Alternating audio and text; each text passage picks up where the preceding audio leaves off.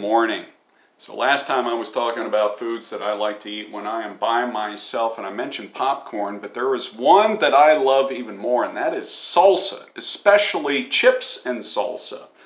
But I don't have any chips today because I ate them all last night, and so I did the next best thing. I put salsa on my breakfast. And all that is just eggs, salsa, salt, and pepper. Very simple, but it's got great flavor. Well, during the month of June, we have been looking at foods that are simple but powerful in flavor. We have been associating them with the fruits of the Spirit out of Galatians chapter 5, which also are simple but powerful when we make them habits in our lives.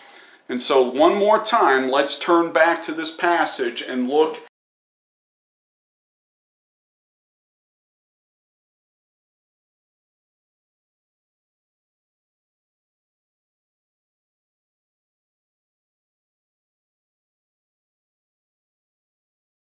at verse 22, and it reads, "But the fruit of the Spirit is love, joy, peace, patience, kindness, goodness, faithfulness, gentleness, and self-control. Against such things there is no law." So today we want to look at self-control and also gentleness. And what are these things? Listen, this is not rocket science. And if you were to do an in-depth Greek study on both of these words, you would find this. Gentleness is just simply being mild and not being harsh. Self-control means you're in control of yourself. When you have strong emotions or somebody ticks you off, you're able to control the anger that comes out, and you're able to control how you respond to people. We live a disciplined life. That's it. Well, now, who would epitomize these things? Of course, we look at Jesus. Jesus is unlike any other person who has ever walked the face of the earth. And he has crazy power, doesn't he? He's able to walk on water. He is able to calm a hurricane-like storm, heal the sick, and raise the dead. But we see him show great control and restraint when he goes to the cross. He is able to hold back an army of angels that are ready at any moment to go to war for him, and he willingly goes to the cross. But I would say there's something else that really defines him even better, and even though those things are incredibly important, but it's the way he interacts with people. Notice that when he heals the leper, he first touches him, and no one ever touched lepers like this. It was an act of great kindness. And also, when he heals the woman who is bleeding, he calls her daughter. This is a term that a father would say to his own daughter.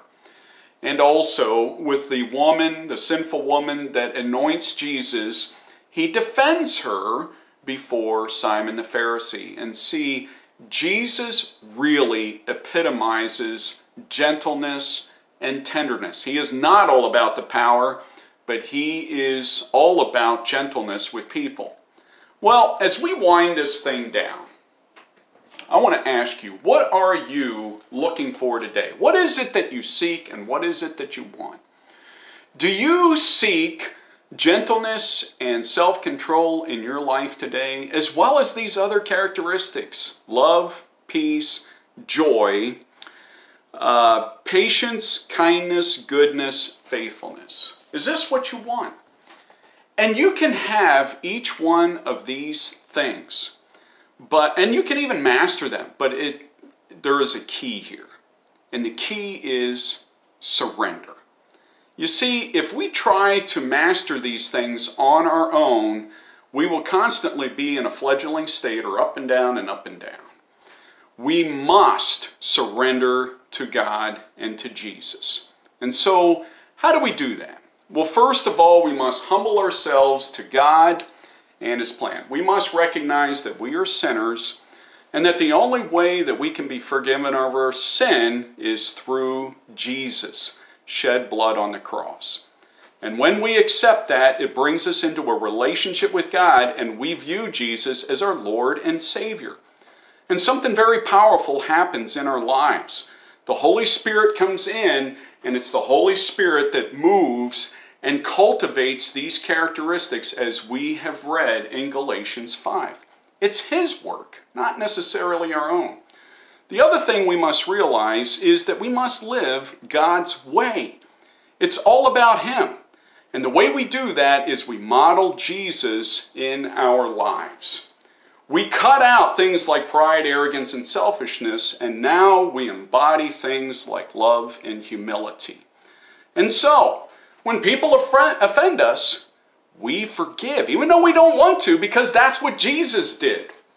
And when you make a million videos and outtake after outtake, like my family has had to put up with me, you know, you have patience. My family has been tremendously patient with me because that's what Jesus would do. And see, when we do these things, then we're well on our way to cultivating these things in our lives, each one of these characteristics, and we can be satisfied like a great meal. Thanks for hanging out with me. God bless you. Have a great day.